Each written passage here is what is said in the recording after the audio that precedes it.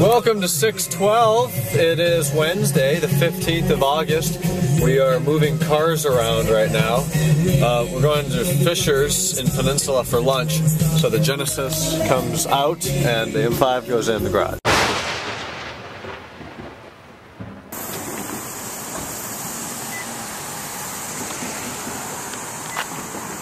Yep.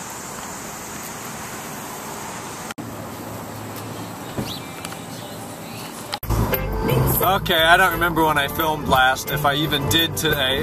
There's 165,000 miles even. Kennan's here. It is 8:24 p.m. on the 15th. I'm pretty sure I did start a filming clip today.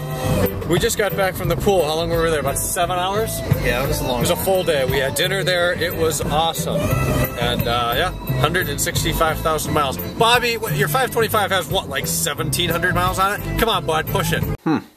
Could have sworn I filmed more today. It looks like we're looking at another short one in a minute. Spent 7 hours at the pool today. That was really nice. We had dinner there.